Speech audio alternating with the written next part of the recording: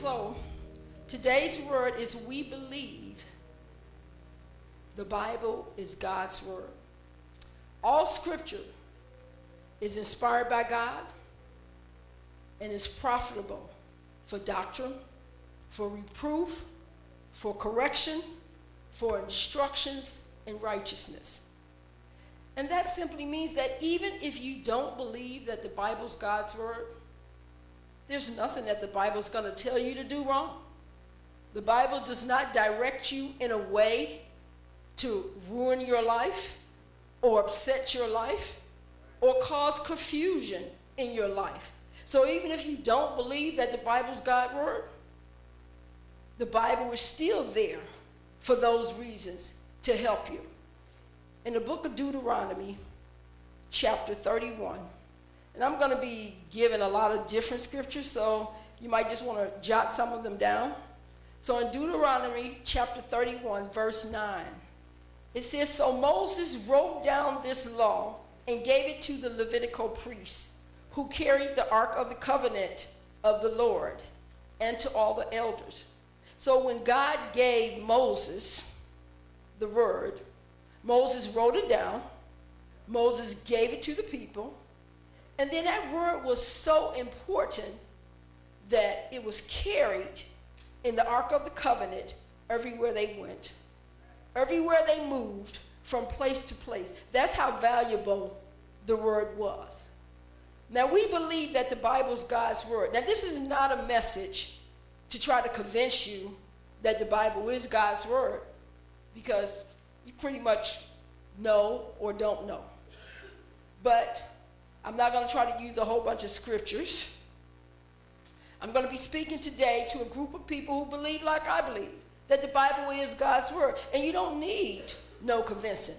You already know it. You've already felt it. And you live it. And I'm also going to speak to a group of people who questions the Bible. It doesn't matter how many prophecies that you've seen fulfilled. It doesn't matter how many things you can take in this world and relate it to the Bible. You still going to bring about question, because that's just how you are. I'm also speaking to a group of people who's just looking for the truth. You're looking for this truth, you got an open heart. You got an open mind. But what happens is people come toward you. The world come at you and tell you what to believe, what to think, things about the church, things about your Bible. You know, it brings about questions. But you don't care, because you are still here, because you're going to plant yourself until you find that truth. I did that a long time ago myself. I was questioning a lot of different things, and I didn't know. I said, I'm going to stay one way or the other. I'm either going to find something that's going to run me away, or I'm going to find something that's going to keep me. And guess what? I stayed. I stayed because I found what I was looking for. I'm also going to be speaking to some skeptic people who already have their mind made up about the Bible. And they just here listening just to gather up some information, just to bring about more confusion, more questions, and more doubt. And last, I'm speaking to a group of people who, hey, I hope Minister Pam can prove to me that the Bible's God's word. Because if she believes it and she can prove it to me, then maybe I'll believe it. But maybe that might happen today, maybe not. But I'm going to need some help from some people out there, because I know there's some people out there who believe, just like I do, that the Bible is God's word. So if that's you, you're one of those people who believe that the Bible's God's word, you can help me out. And the way that you're going to help me out is, when I say a scripture, and you happen to know that same scripture, say that scripture along with me. And we're going to start with this one. Y'all should know this one. Romans 10:17. Help me out if you know it.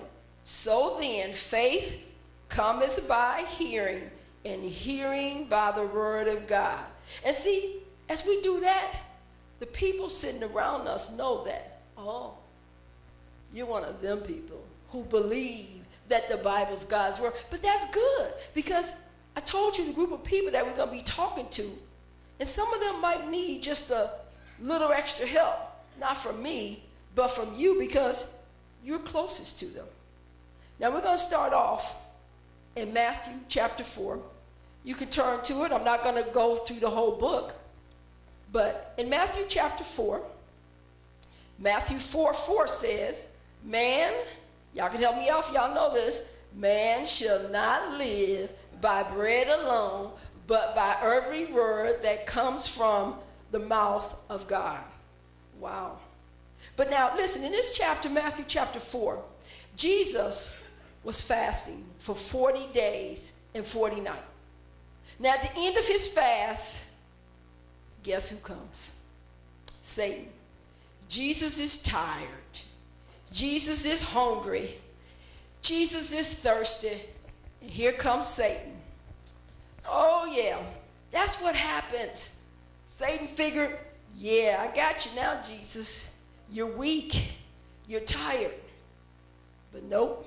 Jesus said to each and every temptation that Satan brought up, it is written. It is written. Jesus used that over and over. Every time Satan brought up different things that he wanted Jesus to do, saying, hey, you could do that. You know God's going to send his angels. But Jesus says, it is written. Because guess what? Jesus used God's word. And if Jesus used God's word against Satan himself, you should use God's word. And I'm sure if it worked against Satan, it will work against your enemy, your boss, your children, or whatever temptation might have you doing something. Use God's word. Now, in the years of Jesus' ministry on earth, he faced all kinds of challenges. And a lot of those challenges came right from the leaders, the people in the synagogue. They came and they challenged Jesus. Oh, they wanted to destroy the ministry altogether. But Jesus didn't back down. And Jesus did not let his enemies, the leaders, question him with their, hey, if you're the Son of God, save yourself and save us too. And how about, why don't your disciples do this ritual or do that ritual? They're not paying taxes.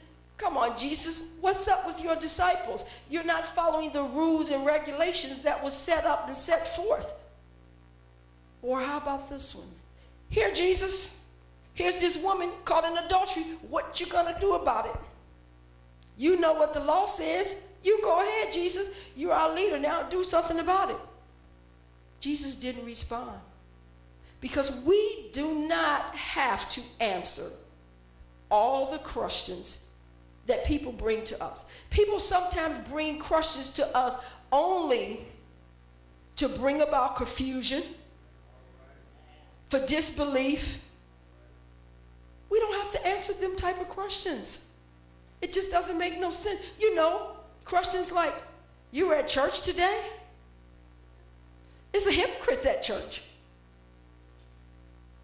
Oh, you know what? The next time you go to church, ask your pastor this question and see what he has to say.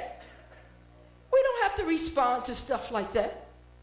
Those are just questions to bring about the joy that we've already had. We don't need them. You can't believe everything in the Bible. You don't have to respond to stuff like that. People like that, you need to pray for. We're not in the convincing business. At least I know I'm not. The Bible, God's word, does it all by itself. Turn in your Bibles to Hebrews chapter 3. Hebrews chapter 3, beginning at verse 12. And I'm going to read 12 through 19. Hebrews chapter 3.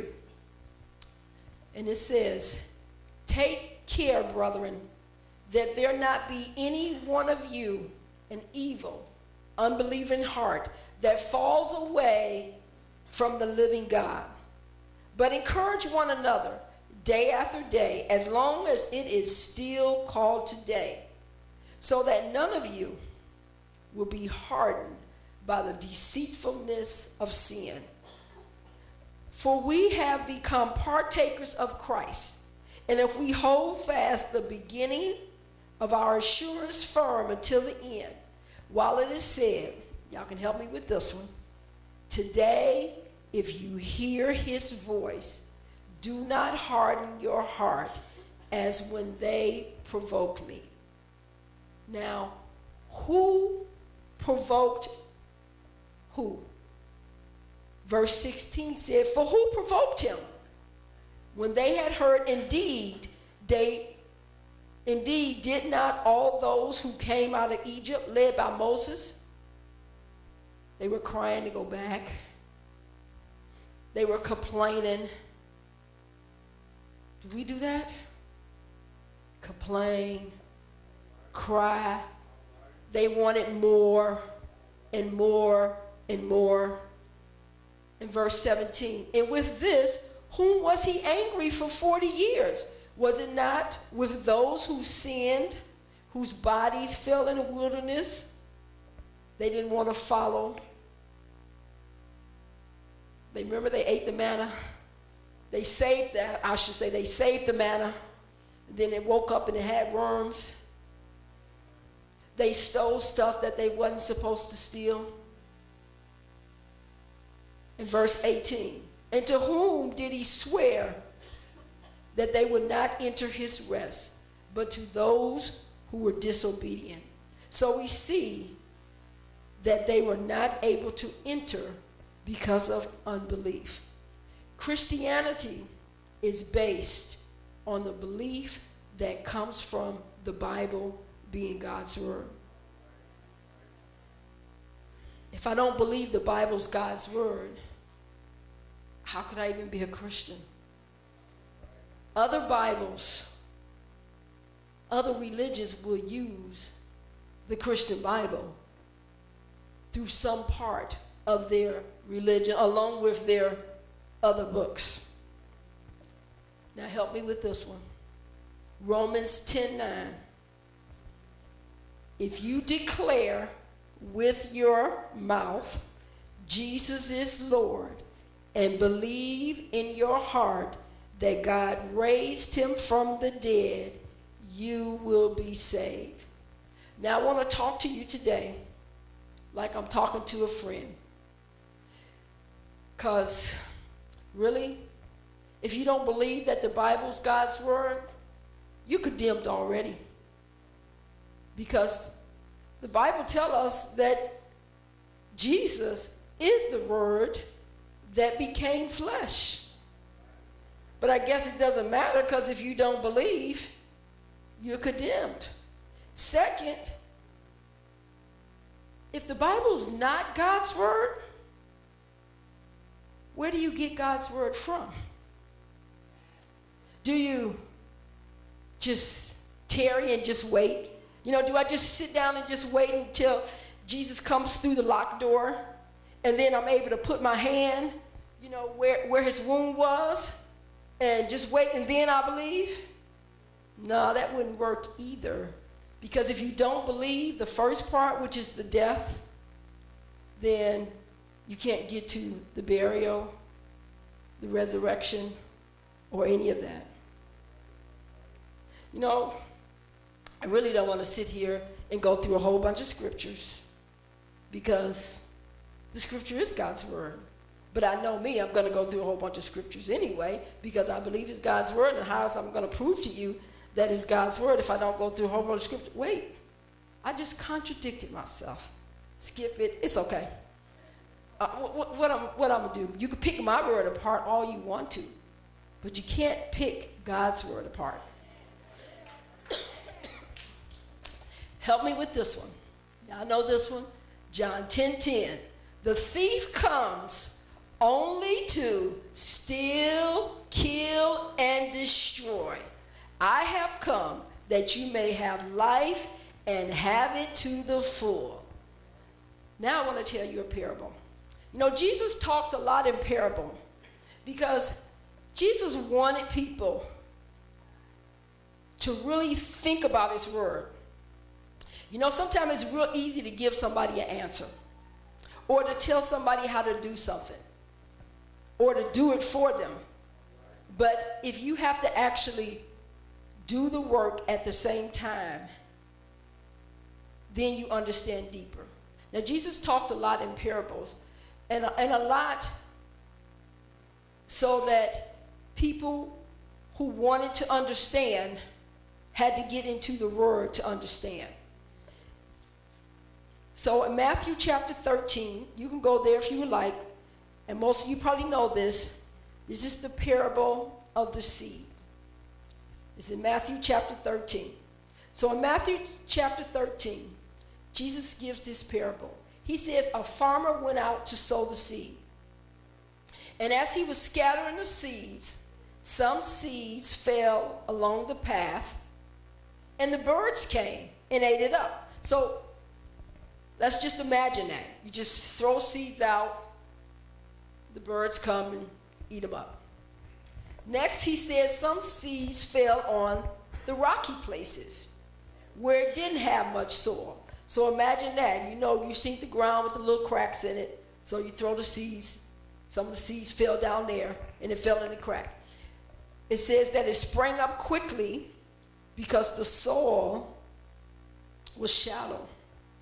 But when the sun came up, the plants were scorched, and they withered because they had no root. Now, other seeds fell among the thorns. You can imagine that. And the thorns grew up and they choked the plants. Still, other seeds fell on good soil where it produced a crop. 100, 60, even 30 times what was sown. Whoever has ears, let them hear. And remember, Jesus was talking to a group of farmers. Today, Jesus would probably have to give us a microwave version because we don't know a lot about farming. Most of us have never farmed in our life. So this example worked great for them back then because they understood about planting the seeds into good soil. Now, when we go down to verse 18, it says, listen then to what the parable of the sower means. So verse 19 says, when anyone hears the message about the kingdom and does not understand it, the evil one comes and snatches away what was sown in their hearts. Now this is the seed sown along the path. Y'all know these people. They're the ones that say, I don't understand anything that the Bible says. They just don't get it. They don't understand anything that the Bible says. I don't understand y'all church people. Verse 20. The seeds falling on the rocky grounds refer to someone who hears the word and receives it with joy. Oh my, they're so happy. They heard the word. They just loved it. They were at church. They felt so good. But since they had no root, they lasted only a short time. Soon as they got in their car.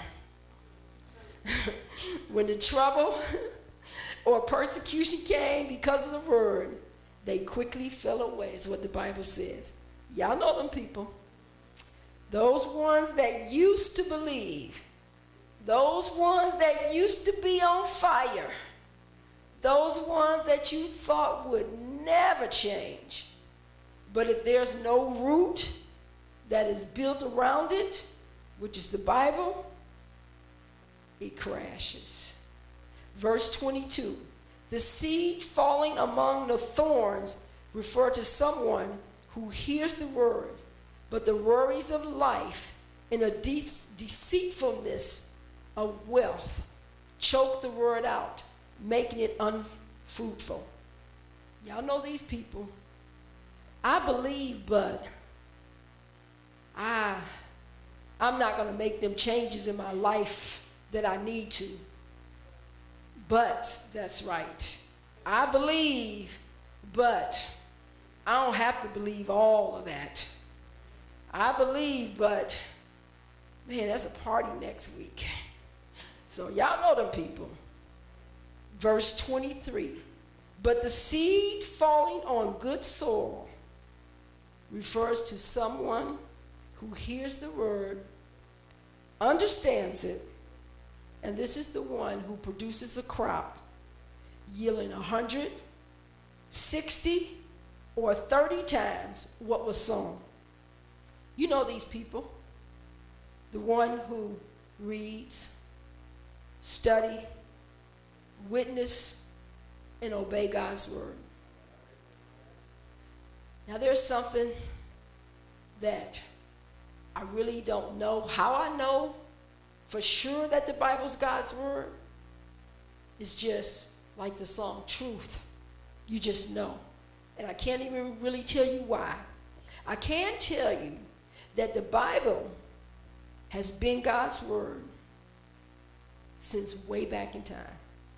Your grandmama, your great-grandmama, and your great-great-great-grandmama believed that the Bible was God's word.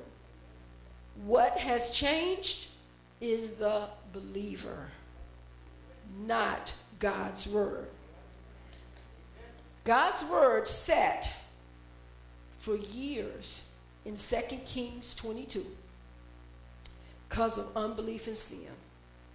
God's word was hidden, but when Hilkiah, the high priest, presented the word to King Josiah, and this is in your Bible, and it was read to him, he was moved by it. He broke into tears, and he began a cleansing for himself first, and then for the nation. And how about Jonah? During the days of Jonah, the people was wicked. They lived any way that they wanted to. Y'all know what I'm talking about. Because we lived any way we wanted to at a point in our life too. And we deserved separation from God. Them people lived any way they wanted to, and they deserved separation from God. I know. I was one of them. But let me tell you, today, I live according to God's word. Now, when Jonah went to the city of Nineveh and presented the word, when the word hit the king dressed in sackcloth and ashes, and the king began a cleansing for himself first, and then for the nation. And the nation began to change. Now, God's word is alive. I was convicted when I heard God's word. And when God's word got deep down in my heart, I began to cry, just like Josiah. Didn't really even know why I was crying. I just knew that it was that point in my life when God's word reached me. And I began my cleansing. I began to look at every part of my life and begin to look at what did not connect with God's word. And I began my cleansing. And that was before I had children. So I can't cleanse grown folks. But that was before I had children. But I was able to raise my children according to God's word. Something about us believers, we know the truth. I don't know how, other than that the Bible says the Holy Spirit has revealed it to us. That's the only way I can explain how we know. I wasn't there when they wrote these books, but I do know the truth. And I'm so sure of it because of the Holy Spirit. Matthew 13, the book of Matthew, chapter 13, beginning at verse 16. But blessed are your eyes because they see, and your ears because they hear. For truly I tell you, many prophets and righteous people long to see what you see, but did not see it, and to hear what you hear, but did not hear it. I remember my sister coming to visit me. She had such peace in her life. And not that I didn't go to church, but I knew something was missing. And sometimes you just know something is missing. And I wanted what she had. She had that peace. And when I got it, after the tears, such freedom, and I know you can relate to that. Now, during the days of Paul, during the days of his preaching, Paul entered this one city, and he looked around at all the religious artifacts, and he sees a sign that says, "To an unknown God." That's in Acts 17:22. Paul then stood up, and he says, "People of Athens, I see that in every way you are very religious. For as I walk around the city and I look carefully at your objects of worship, I even found the altar to an unknown God." Paul says you are ignorant of the very thing that you worship. Let me tell you in closing. They didn't know which God, so they tried to cover all the bases, trying too hard to be right. Don't make it complicated at all. Don't make it complicated. Ephesians, the 2nd chapter, the 10th verse says, "For we are God's workmanship, created in Christ Jesus to do good works, which God prepared in advance for us to do." Good works are a manifestation of what you know and believe. That is why the scriptures are there to teach, to correct, to rebuke, and to train you. The Word of God is your guide to what is right, pure, holy, and truthful. And it's there so that you might believe and not have to worry about all the false stuff that comes your way. You have the Word of God that you can use to look at for yourself. And the Word of God is there so that you might do things to please God. The Bible is God's Word. As you read it, you'll begin to see that. Being saved is not a labyrinth. It is deciding that you want peace. You really want to know for sure how we do it? How we Christians know for sure that we're following the only true God? You want to know? Give your life to Jesus today. God has already designed the plan of salvation. Jesus came, he walked the earth, lived a sinless life, and he became the perfect sacrifice. You don't need no other sacrifice. He died and he rose again. Now, if you want to give your life to Christ today, you can say this prayer with me. Lord Jesus, I ask you to come into my heart.